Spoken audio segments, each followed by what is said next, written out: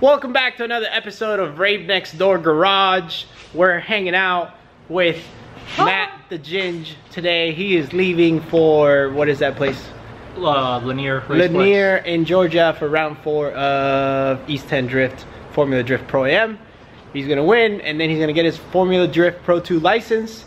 This is his channel, and if you're a sponsor and you want to sponsor for next year for Pro 2 or the year after next, don't call him.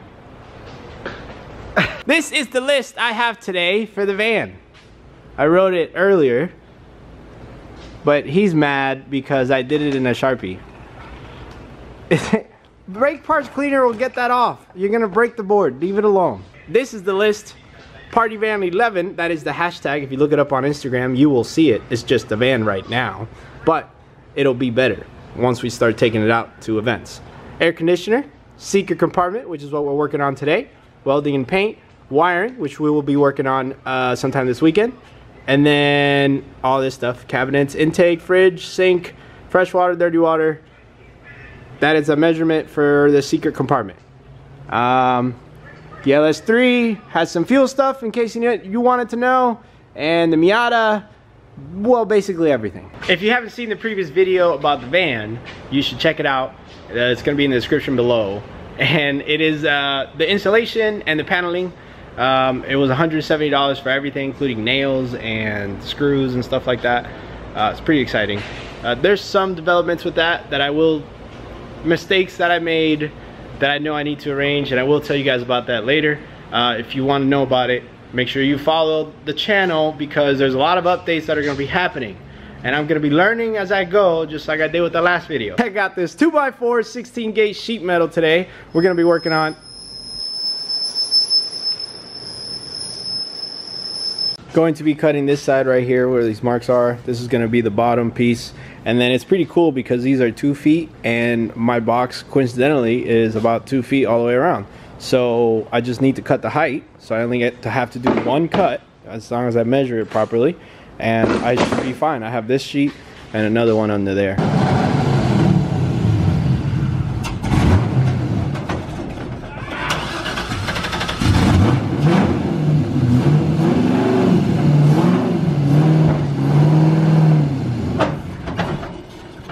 You stalled it twice. I know, dude. It's because the idle. When I let off the throttle. Oh yeah, it's because the idle. It's the idle, man. Where are you going? Just chilling. Day 2. We got really tired yesterday. Jonathan's here today. Wang. He's hanging out. Oni's also here. And we're working on the van already. I haven't shown you guys a lot of the van from the previous video.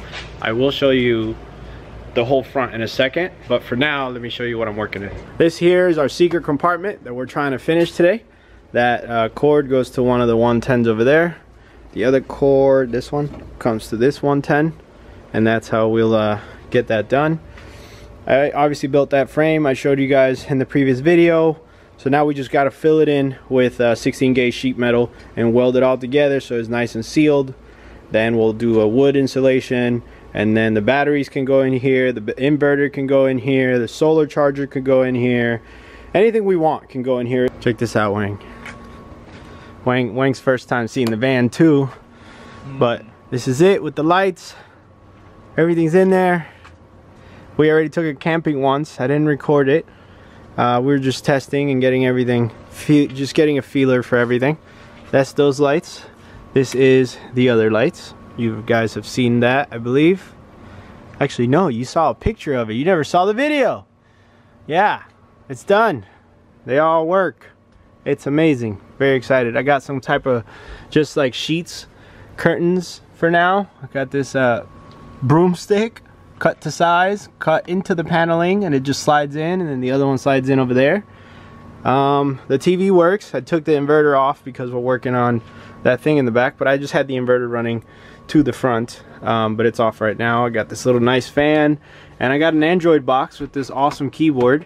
I want to teach you guys about that because it's pretty awesome. You can play retro games on here. You can put an SD card and watch downloaded movies.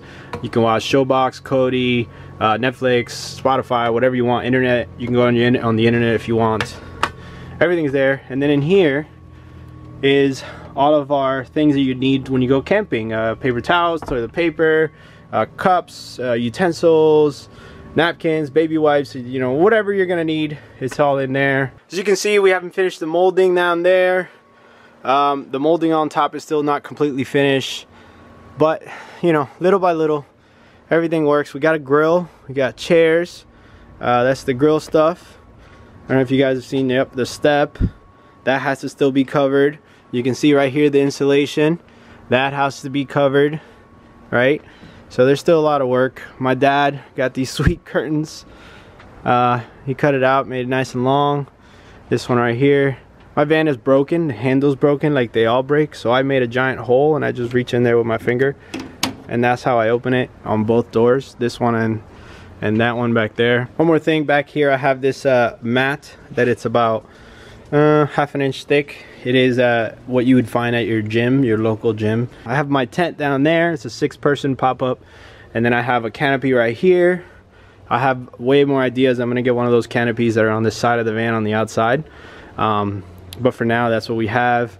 And if anyone is doing a van, you need to have a fire extinguisher. If you're not doing a van, you need to have a fire extinguisher in all your cars. It is very important. If you're watching this and you're coming from like a camping van, you know, other channels, you don't know anything about cars or racing or any of that stuff, that's kind of part of what the channel is about. We deal with race cars all day, every day. I'm literally building a motor. I'm going to be doing that tomorrow for another video.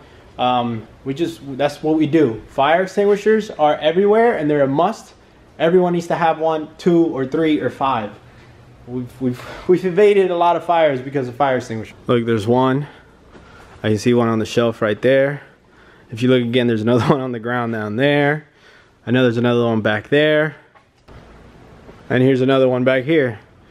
Fire extinguishers everywhere. They're very, you must have. Don't forget it. This is my drift car. Has a Corvette engine in it. V8. And this is my other car. It's a daily. You just drive it to work and stuff. That motor's bad. That's the new one. It's gonna get put together and it's going in there tomorrow. It's a Miata. Also, if you have one of these vans, you should get lights. I got LED lights on both sides and they rotate, so when you're camping to the side, lights up. If you're in the back, it lights up back there. There's another one in the other corner. I gotta say, from out here though, this van looks so good. Oh, it's so exciting. Awesome part about having lights in your van, they also help when you're working on your van.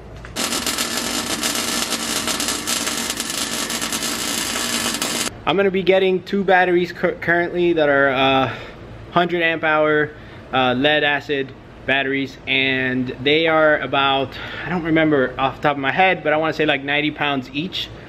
That is really heavy. That's 180 pounds. That's what I weigh in that little thing. That's just 2. In the future there's room for 2 more, so that's another me, 2 of me inside that little compartment, not including all the other devices that have to power everything. So make sure everything is really strong if you're gonna make this little compartment, and your welds will hold, otherwise it'll fall down the road or something, like it's probably gonna happen to me. My dad is in there. You can see that thing is holding his weight just fine. I've already cut all the metal, but I haven't welded the sides. I've only welded the bottom. I haven't welded the sides because he's working in here. And right there, he's doing a splitter from my 2 outlets. Basically, this outlet right here and that one back there, they run down the wall and over and down this wall to this connector there, where he's putting them all together into one wire. That one wire is going to come up to here. This is where our switch is going to be. It's going to be this box with a switch, and then we have the outlets. That's the out, and these are the 2 ins. And we'll be able to switch between the inverter or shore power, and that's what's going to power the outlets. Basically, what's going to power the whole van. As you've seen in the previous video, the batteries are going to be in here, parallel the inverter, which I want to talk about as well. I got this new GML power inverter. I want to try it. It's a modified sine wave. I don't know too much about it. 1200 watts. The best part about it is supposedly has a solar charge controller in the inside. It's both. There's 2 in 1, which means that it has a pro and a con. Pro is you can just hook up solar panels to it and it starts charging. It's already hooked up to your batteries. The con is your inverter is on when your charge controller is also on. Your inverter always is drawing amperage, voltage, whatever. So you can't turn off the inverter and just use the solar charger to charge your batteries, so it takes away a little bit of this charge to run the inverter because they're 2-in-1. Yesterday the battery died, so we're back.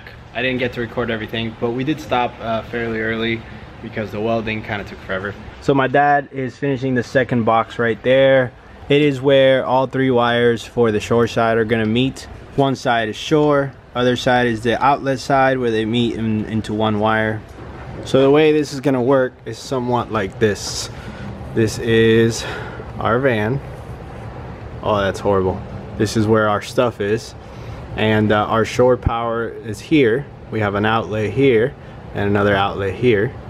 And basically shore is gonna go down to a box where it's gonna meet with our battery charger.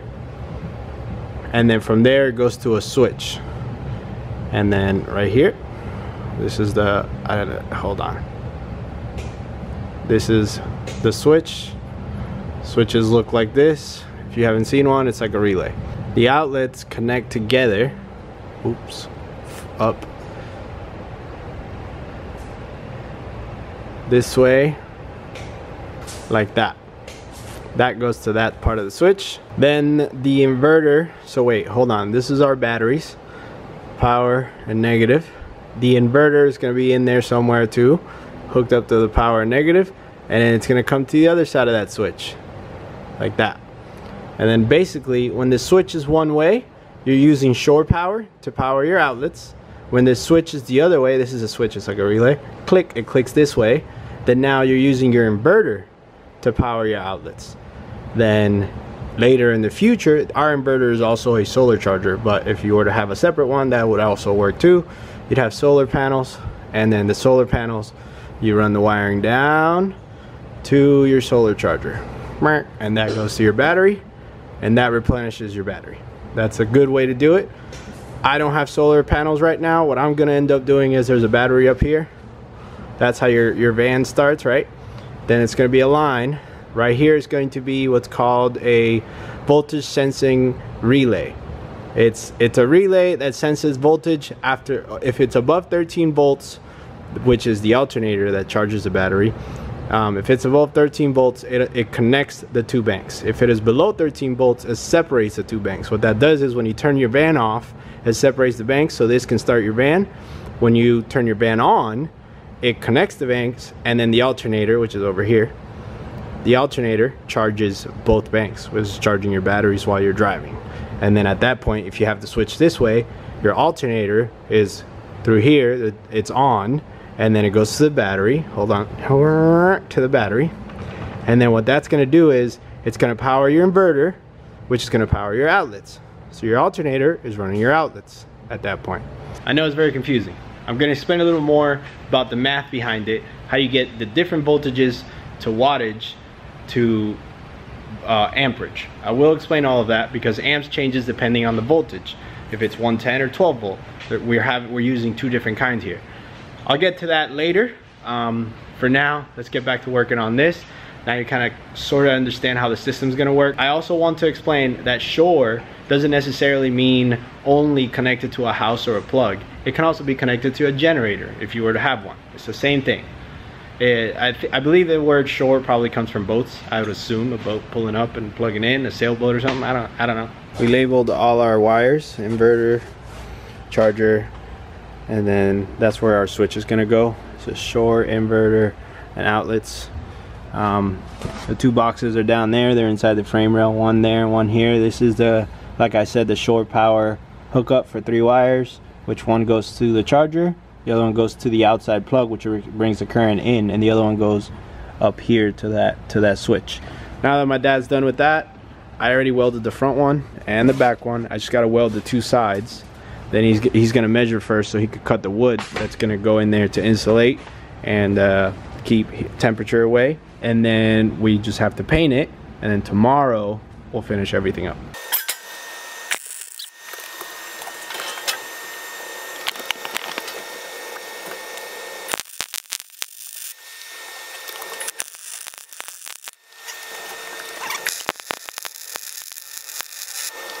Then these batteries right here, these bad Johnnies from Walmart, They are 114 amp hours each, so that's 28.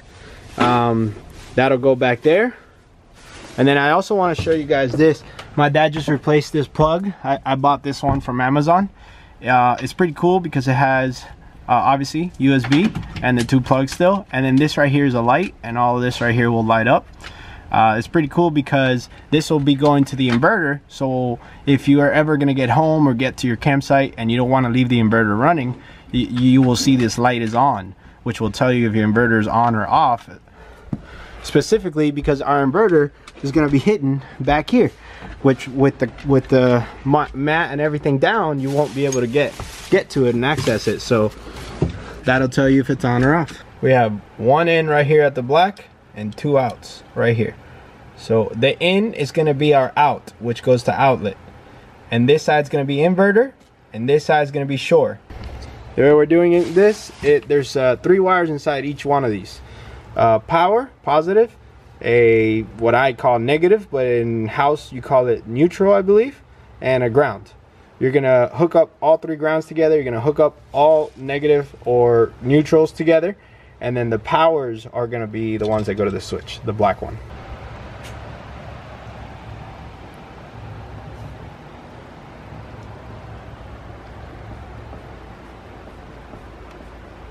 I know I'm gonna get a lot of questions or comments like, oh, why is this exposed right here, Marco, on both sides? I don't understand. Well, there's gonna be lead acid batteries in here. Plus, there's gonna be a lot of heat. Inverter, charge controller, the solar charge controller, and the battery charger. It's all gonna be in here. Who knows what else we might end up putting in here in the future. But heat rises, heat goes out that way. Also, we're gonna make a hole down there. Lead acid batteries, I believe, when they leak, or the gas that they emit or whatever, actually is heavier, denser, so it goes to the bottom. So you need a hole at the bottom. It's going to be over here, and that's what we're going to do. It's got to be vented. You want this vented. You want the heat to go out, and you also don't want it to vent into your van. You want it to vent outside. No.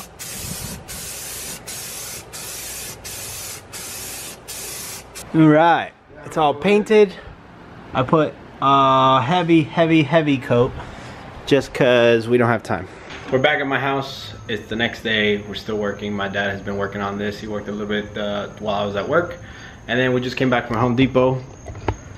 I bought this DeWalt 4 amp waterproof charger. I saw good reviews on it. I don't know, I'm gonna try it. It's 4 amps, so it's not as high output as other ones out there on Amazon that are like 10 or 12. Those will probably charge quicker. This is more of a trickle charge. I'm not looking for a fast charge because my van isn't necessarily a camper van. My van is more of like I'm gonna go to the track and then use it for the weekend, then come back here and put it on the charger in the house, so that can charge, you know, for the whole week. It could charge overnight too, and that's plenty. But if you are looking to charge like within hours or something like that, you're gonna want something a little better. My dad's been working on the battery tie down. He put all the metal in. This is secured and in. That is our 110 outlet. We made a hole there, got a little bar. There's a bend at the end there. Then it comes to here, there's a hole. We just gotta cut this now, and then that's it. That'll hold the batteries down. Number one thing I've seen people do wrong is, in camper vans especially, they get a battery or 2 and they put them in somewhere inside here, not in a secret compartment, but they just throw them in there and that's it. If you hit a bump, if you hit anything on the floor level can actually bounce up, really anywhere, but that has more energy, so it's going to transfer, especially the further back from the axle it is. And this is kind of low and further back. This will probably bounce, so it needs to be tied down. If you have any kind of batteries, they need to be tied down. But if you're doing it this type of way, they definitely need to be tied down. We got the inverter in, plug. It's just wired there for right now. We were trying to test if our switch right here is working, and our lights. Put your hand on it, you can see the light works. That's how you know the inverter's on. Duke. 3 different modes. We're gonna go test the TV over there so we can test that plug. Plug in the TV.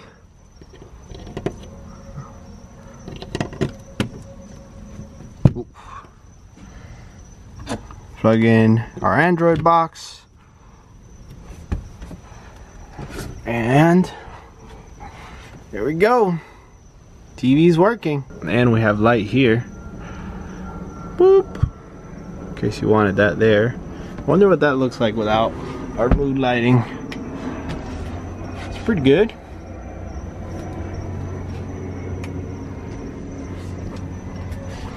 Turn that off. One more. This is my Android box. I love it. Has a keyboard with a mouse touchpad. Anyways, there's my mouse. Those are my apps. If I go to files, I have an SD card on it. So if I go to files, somebody was watching the Avengers. Go back to home. SD card. Okay, I got games, bunch of movies. Let's see. One of my favorite here, Guardians of the Galaxy. Click that. And now we're not even connected to the internet. We can be because we're at my house, but we could probably do a hotspot on your phone as well. But without that, you use your SD card, and there you go. One of my favorite movies of all time. But that was just a test. We know all of this works. The lights are gonna get transferred to this wiring later. Right now they're still on the van wiring. But this way, when you use the TV and the Android box or the music, we will not be wasting the front battery. We will be using this battery. I love that the inverter is working great. It has a power button right here. I'm probably gonna have to run somewhere up front over there because that's where you usually come in. And we still have to put our charger right there. That's going to charge the batteries through our 110 that we haven't brought in yet. This is our short plug. Got it on Amazon. It's basically going to go on the outside of the van, and then when you open it, you have this male plug in there, but it is watertight when it is closed, and that's how you will hook up 110 to charge your batteries and to use 110 for like the air conditioner and things like that. I want to show you guys one more thing. I even downloaded this emulator so I can play all kinds of Nintendo games, Sega, Super Nintendo. And here I'll show you, I have Contra.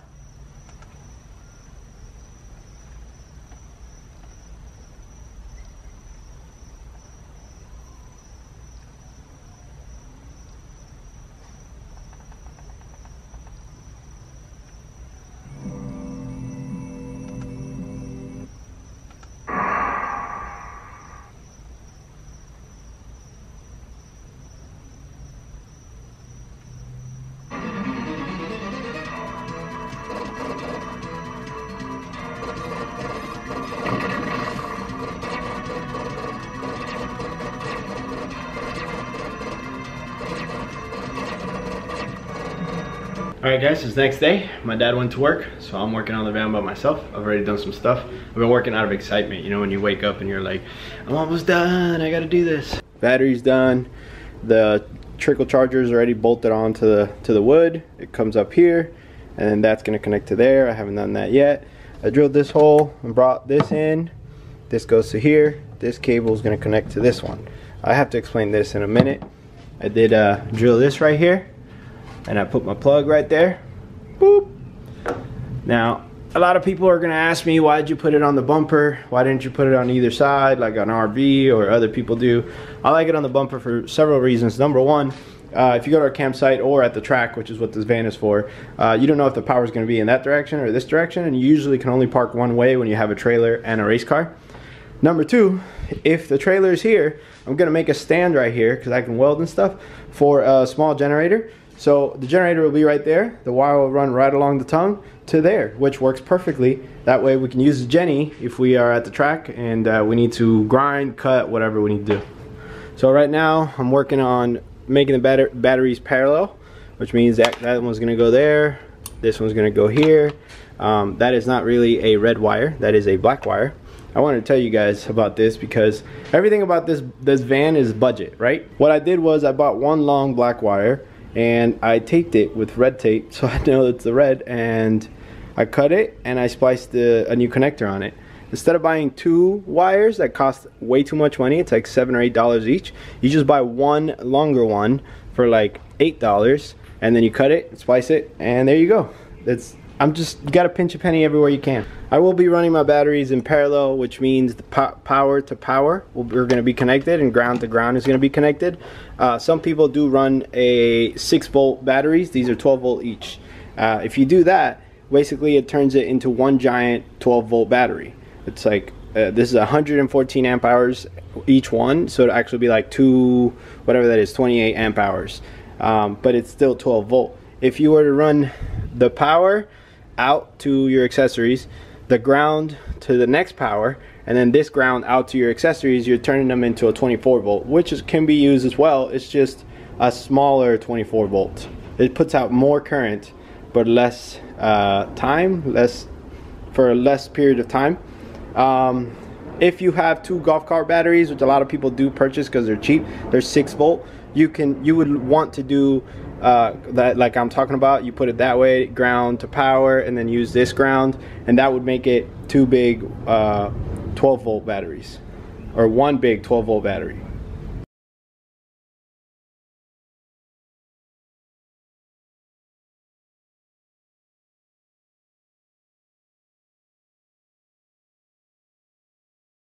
I'm done.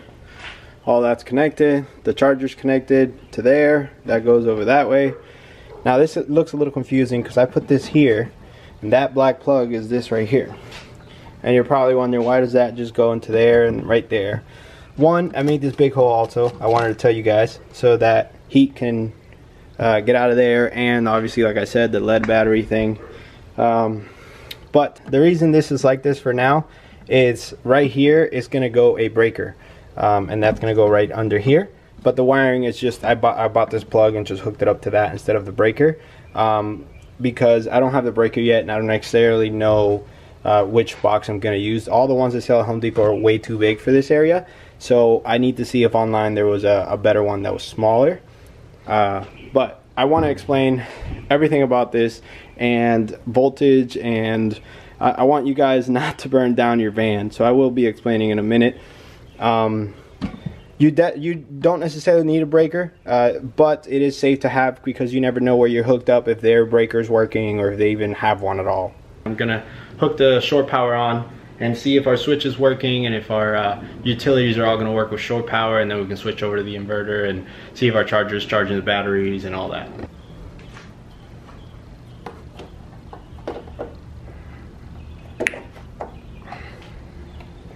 All right.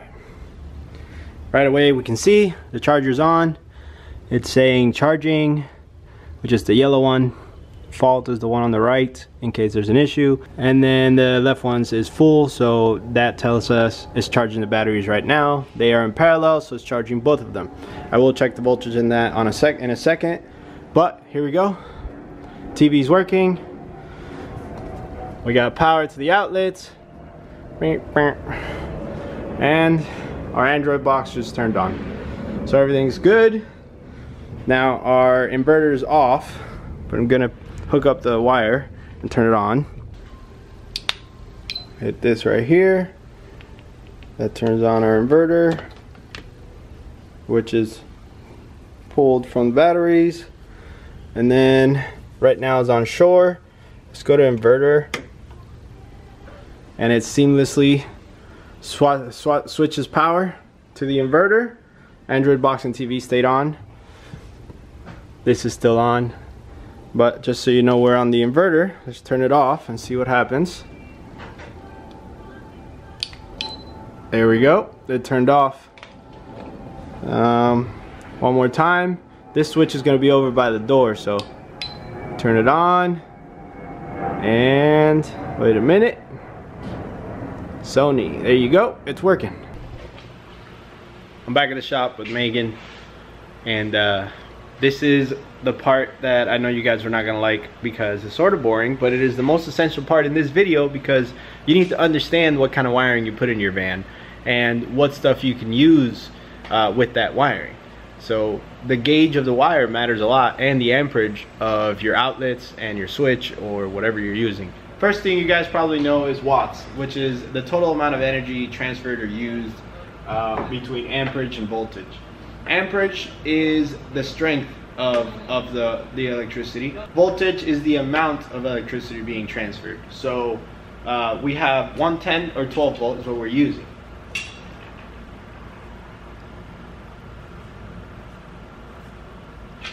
Right? Our maximum in the whole van, because of the wire gauge is a 12 gauge, and the wire and the outlets and that switch that we're using is 15 amps. That is the most you want to use on the 110 side.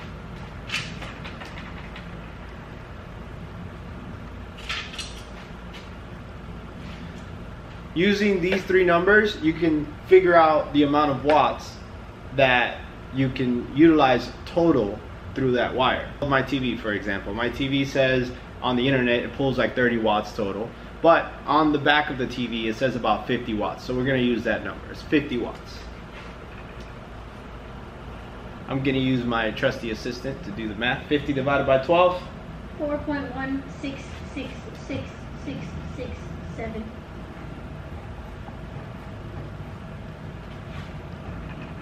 do 4.2.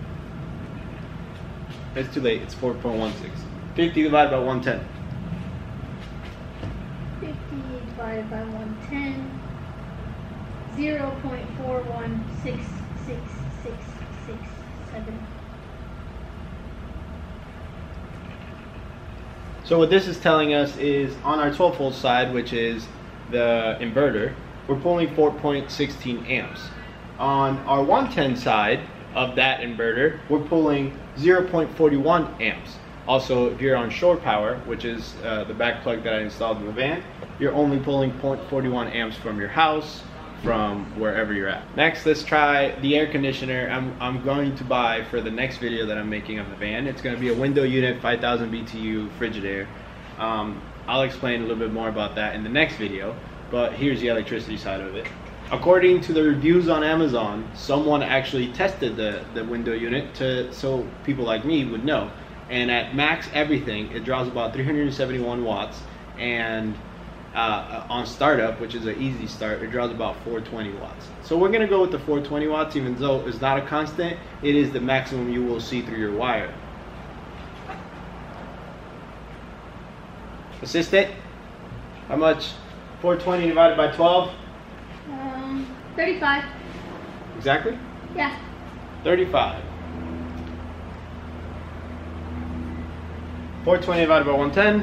3.818181818182. So as you can see here, we're pulling 35 amps off our inverter, and we're pulling 3.81 amps off our 110 side or shore power.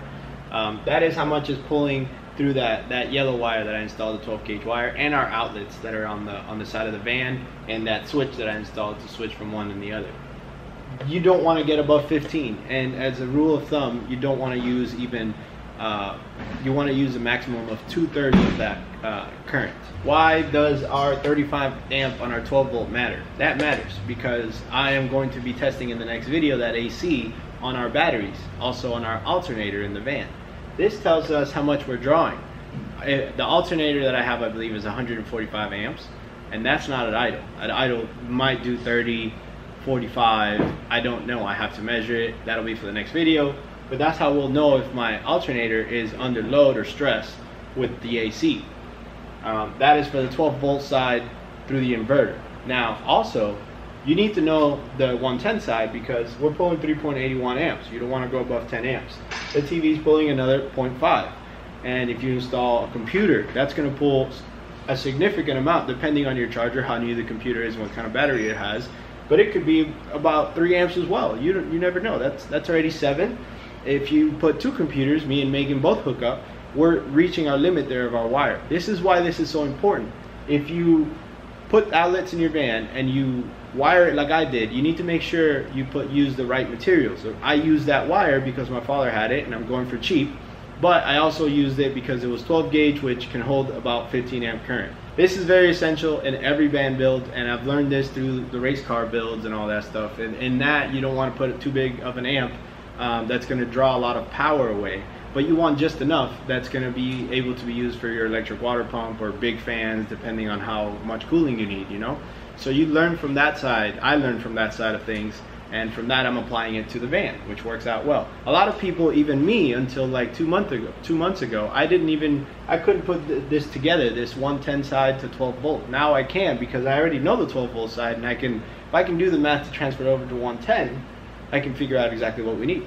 So understand the safety aspects of the wiring that you're doing. Be careful. If you can't understand this, if you need help, ask for help. Do not just do whatever. That square I made down there is wood. If wires start to heat up in the wrong way and they're touching the wood can start catching until it goes. You never know. So just be careful with what you're doing out there. This can get very confusing really fast also. Megan just asked me, because the 12 volt side, for example, the inverter is using the battery, which has a 12 volt side, but it's also transferring that energy into 110. So you need to make sure your inverter is not passing that 10 amp limit on the 110 side, but you also need to know that your inverter is not passing your alternator limit on the battery side, because that's what you're charging. So you have two different currents, 12 volt and 110, that you need to be aware of at all times. All the yellow wire I installed is going to be running 110. The outlets are all 110, right? There is no 12 to the outlets. So the 12 is only to know how much you're drawing from the battery. When you install a solar charger and that charger is putting into the battery, I don't know, 30 amps, then you know that your AC might be drawing more than 30 amps, 5 amps. So now your AC is equivalent to about 5 amps, because that current that's being used just for the AC and not actually charging the battery. So you need to know that side of it. But also the AC is using that 110 side of the inverter, which means that if you connect the two computers, you're also drawing, you're getting close to your threshold on that wire. If you run through this math and you do it to all the devices you're going to be running through van or build, then you won't have an issue. Just make sure you don't just guess and start plugging things in. That's why I'm putting a breaker in too. The breaker should help eliminate this. It's a safety. It should help eliminate. If somebody that's not me plugs in something, then the breaker should click. As far as price, I had to spend some money on the material, the steel, to weld around that cubby there, and everything else I kind of purchased on Facebook Marketplace and here and there.